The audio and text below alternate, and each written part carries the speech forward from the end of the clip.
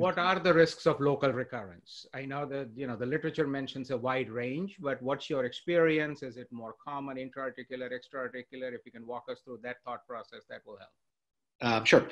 So for the recurrence rates are high, definitely higher for diffuse disease than localized disease. And the studies are a little bit all over the place in terms of what the exact numbers are. And part of that is probably because if you're looking at different joints, we have different ability to get out an adequate resection in different joints, in different areas. Then we also think there's probably a spectrum of kind of aggressiveness. When you lump those together in different studies, you're going to come up with all these different numbers. And then surgical technique matters also. Arthroscopic resection for diffuse disease is probably not a good idea based on everything we know from the current studies. But then the question comes up as to whether it is a good idea for localized disease. And Dr. Kim brought up a very good point that, when you're doing a arthroscopic resection, in quotes, many times what that means is actually just shaving the tumor down. And we know based on the mechanism of how this works, that there's sort of this paracrine kind of loop where one tumor cell is sending out a signal that is then recruiting cells into the normal synovium. So shaving that down and spreading that tissue everywhere probably is not a great idea. And it has been borne out somewhat in the studies. Initial studies did seem to suggest that localized disease, arthroscopic resection, open resection were about the same. But as larger studies come out now with registry data, and there are some international groups, study groups for TGCT, the data from those studies, which are much higher numbers, do suggest that even for localized disease, probably an open resection is better, at least in univariate analysis, one study, but with much higher numbers. So my approach in general is that even for localized disease, if the surgical resection is not particularly morbid, like for instance, in most of the locations of the knee, you can do what's called a mini arthrotomy and just make a very small opening and sort of get your way to the lesion and remove it. That has very minimal change in functional recovery versus a arthroscopic procedure. So for those patients that I can do, I will do a mini arthrotomy. On the other hand, if it's something like posterior disease or something very difficult to get to where extensive dissection is needed, then I may turn to my arthroscopic colleagues and say, is this a lesion you can get to? Many of the times, those are areas that they can't get to either with a scope. So you may have to plan out, the surgical approach differently. How often do you see a, relatively speaking, rapidly progressive course of the PVNS? You're following the patient, let's say every 6 months to a year. You have to then start following them every 3 months. What fraction of the patients would have, quote, what you would label as rapid growth for this disease entity? Yeah, it's interesting because I really think that there is a spectrum of disease, even within the category of diffuse disease. There are some patients that have diffuse disease and you do a resection and you never see them again, and they have no problems. That's the minority, but that definitely exists.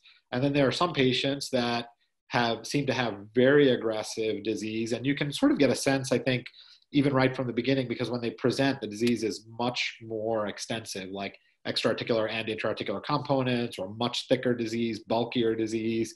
They've already presented with erosions in the bone and local structures. So, I would say the majority of people with diffuse disease, and again, this is coming mostly from knee experience, is the majority of people will fall in that category where you do the resection and there's probably something on the order of 40% to 60% chance that over the next 2 years or so, we'll see a recurrence. Then there's that small 15% of remaining people that fall on either end where you do the resection and just never see it again, or you do the resection and 3 months later, you may already see disease coming back. But that's the minority, but it does exist. So it makes me feel like even for diffuse TGCT, there's still a pretty extensive spectrum. And I wonder if there could be some molecular basis to that also, but that remains to be seen.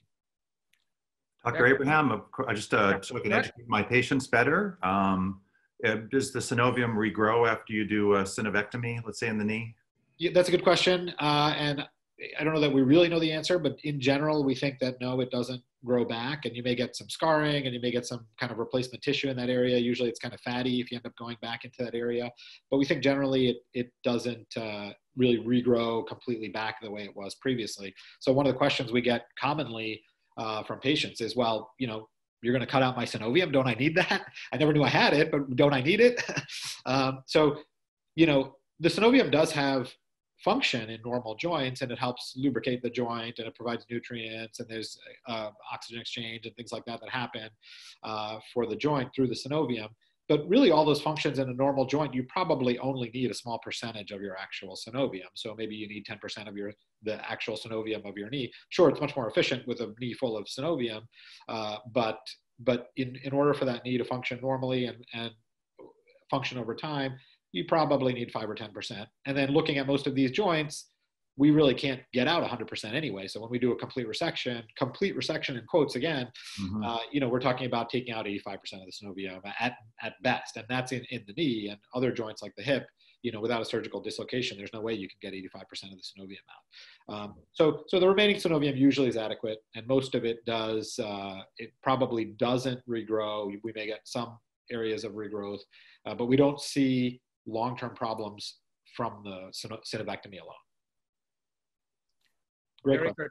good. Dr. Kim, any additional thoughts on the multiply recurrent, multiply operated, diffuse variant, the sort of the so-called difficult patient? Anything else to add? Any special thoughts?